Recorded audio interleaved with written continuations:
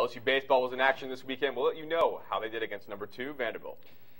And a tragic event also took place in New Orleans this weekend. We have more on the events that went down. And later, Cameron Staley will be here to preview the Gymnastics SEC tournament coming up this weekend. Don't go anywhere. The Sports Desk right now.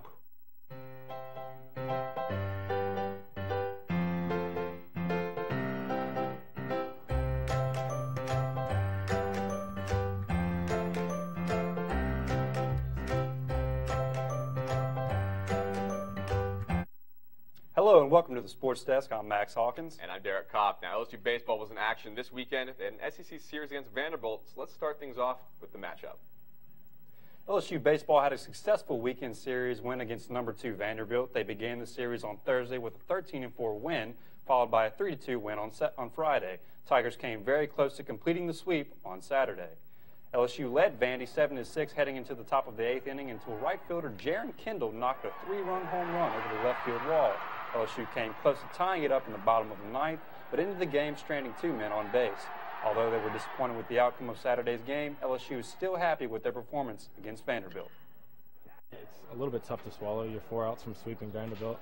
So yeah, it's obviously going to be a little bit tough on you, but I thought we played outstanding defense. I thought we hit the ball really well again, and there's nothing to hang our heads about because I thought all 3 games we played extremely well. Now, LSU has a busy week this week. They'll begin on Tuesday at home against McNeese State, followed by another home matchup against Grambling on Wednesday, then head to Missouri to continue SEC play against the Tigers this weekend.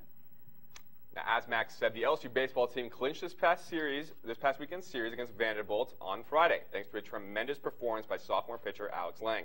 Now, I have more on the rebound that everyone saw coming.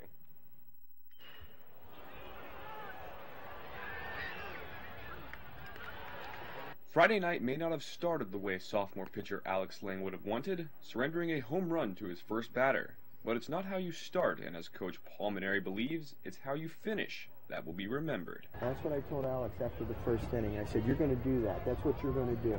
Everybody thinks you're coming out. Everybody thinks you can't do it. You're going to shut these guys down, and you're going to go 7 innings.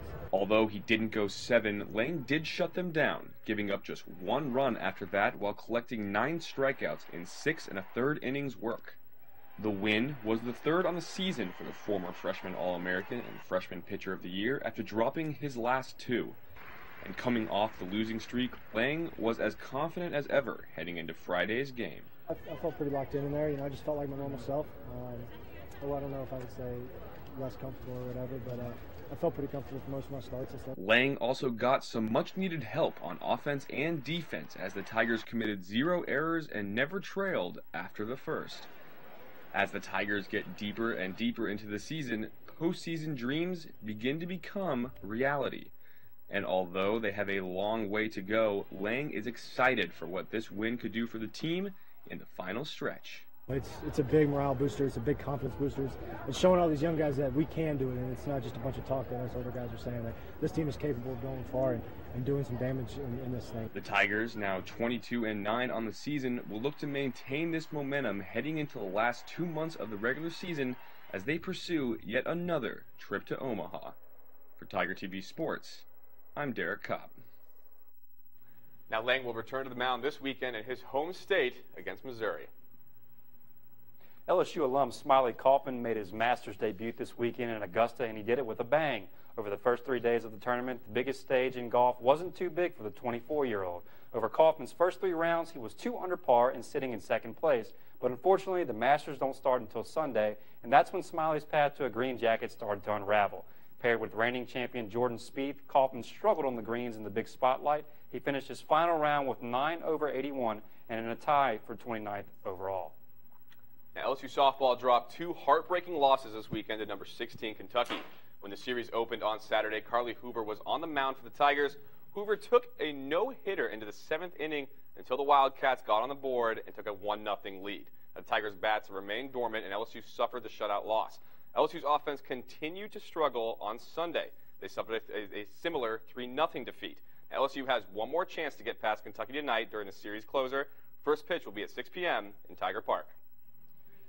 Now, on a more somber note, memorials are up in New Orleans for former Saint defensive end Will Smith, who was shot and killed Saturday night. Smith was driving with his wife when his car was rear-ended in New Orleans' Lower Garden District. Smith hit the vehicle in front of him, and the driver of that vehicle pulled a handgun out and shot him. Police have Cardell Hayes in custody and are charging him with second-degree murder. Smith was a member of the Saints 2009 team that brought the first Super Bowl title to New Orleans. We spoke with Smith's former teammate Deuce McAllister about the tragedy.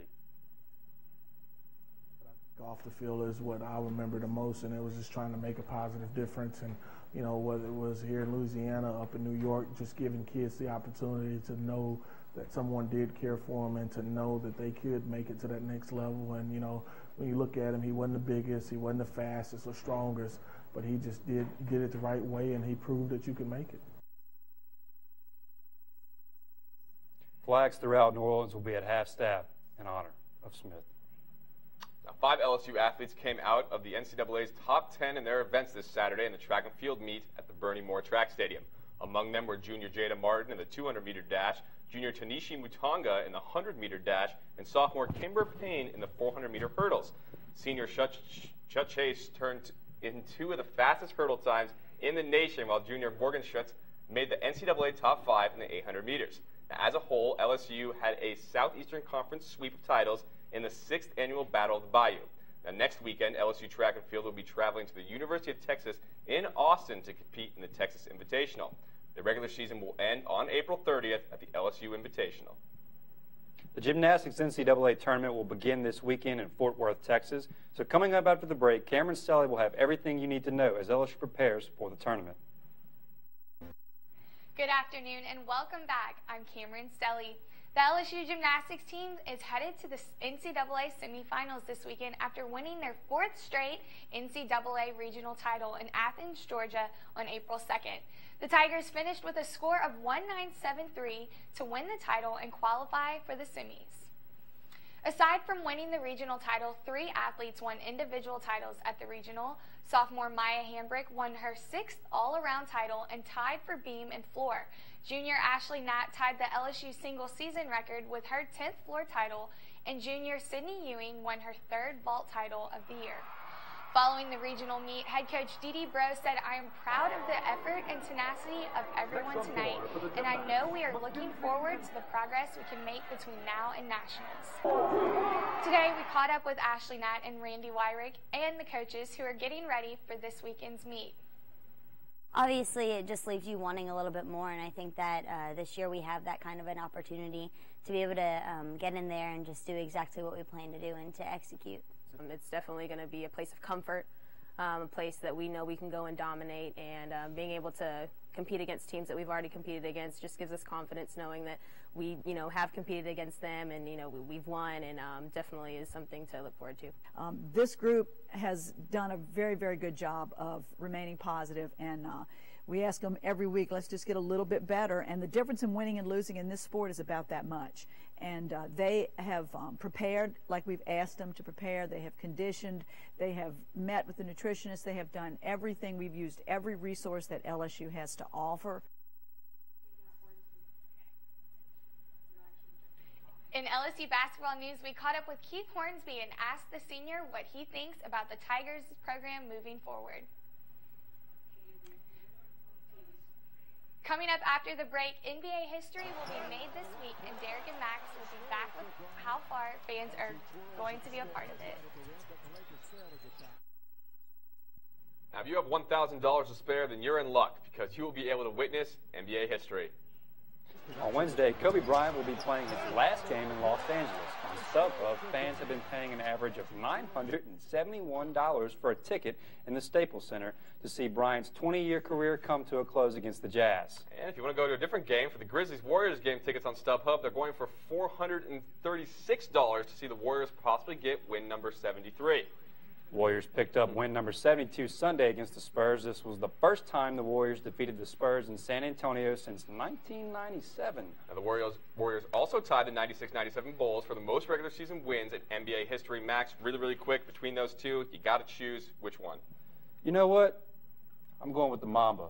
I don't have $1,000 to spend either way, though, so I'll be watching them on TV. I'm with you on that. I would definitely go with the Mamba either way. But, guys, unfortunately, that is all the time that we have for today. But you can catch more highlights on Twitter and Instagram at ttv_sports, and we're always online at tigertv.tv For now, I'm Derek Kopp. I'm Max Hawkins. Thanks for watching. We'll see you back here next week.